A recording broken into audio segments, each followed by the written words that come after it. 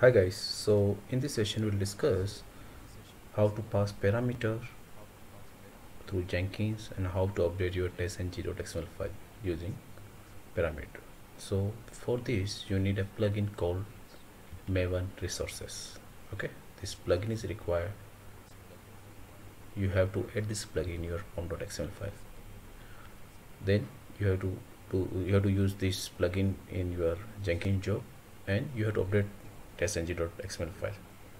So we'll go through all the step one by one. So this is your pom.xml file. You know about, hope you know all thing about pom.xml file. Okay, you don't know, then just go through my previous video.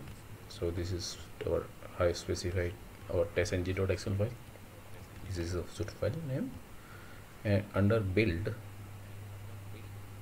we have to specify our plugin under build section. So I specified this plugin here. Okay, under build plugins, and we have to add one by one plugin. So we are using different plugin here, so I added this plugin here. Okay, Maven resource plugin. You have to specify you just mention your working directory, project working directory in output directory, and then source file name. Source file name nothing but testng.xml file. Okay, so you add this. Okay, you search in Google also, you'll get this complete line. No need to worry about this plugin. Okay, after that you have to go to your Jenkins. You have to create a Jenkins job. Okay, I have created a Jenkins job here, and I want to configure this again.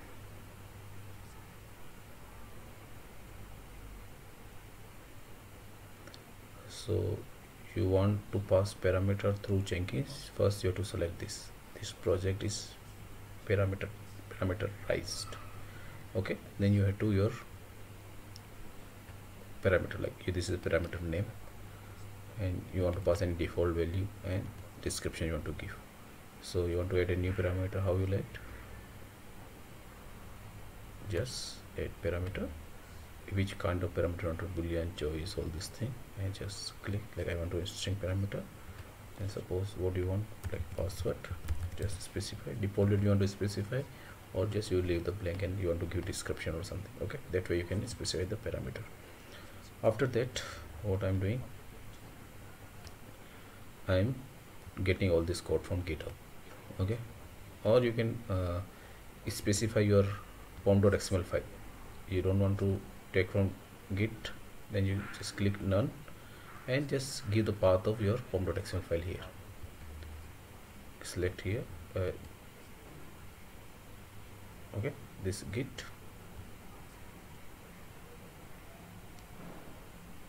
then you have to come to your build section. What you have to do, resources. Okay, this is our goal, resources, and here we are passing what to be parameter. We are doing password, like this is our parameter name, browser. Okay, so this is our browser parameter. What we are doing, we are assigning to this another variable, browser -d and browser. So all these parameters are assigned. Then we are just install, like means like it will compile and test the code also. Okay, so this is our goal.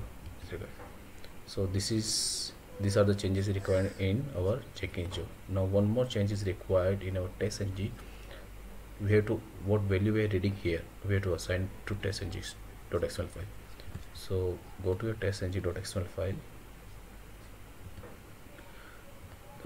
The variable name you are assigning there, you have to put like that $, and under curly braces you have to specify the variable name which we have mentioned in goal.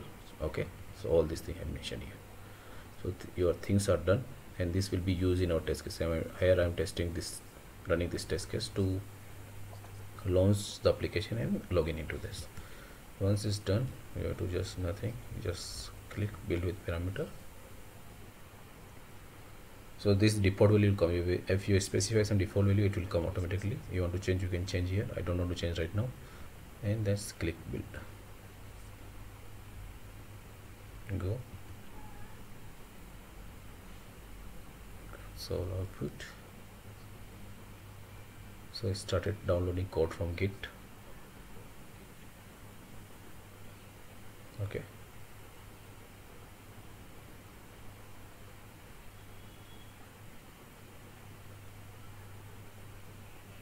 Okay. See, here you can see all this our variable are assigned with value Chrome, and this is URL, this is a username, this is password, everything is assigned. Okay.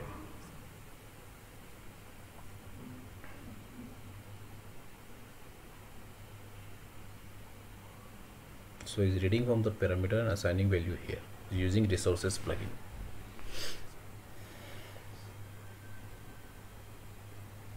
Now it's scanning the project, all building and testing activity will start. So it's building.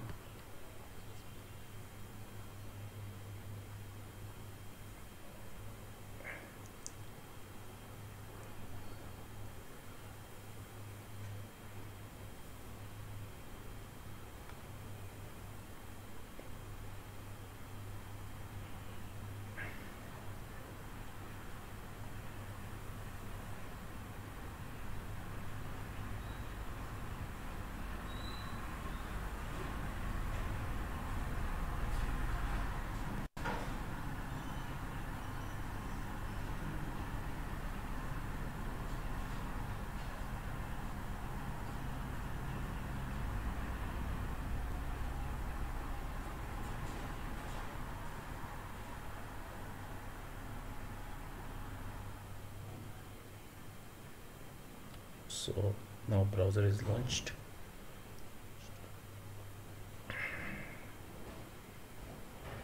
Okay, now this is in URL and we log into application. Okay, so you go to Jenkins code, just download here. You see this testng.xml file.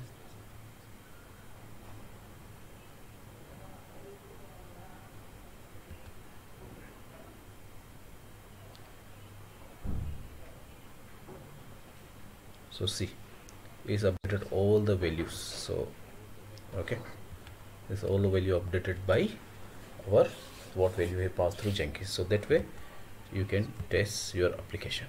Okay, thank you.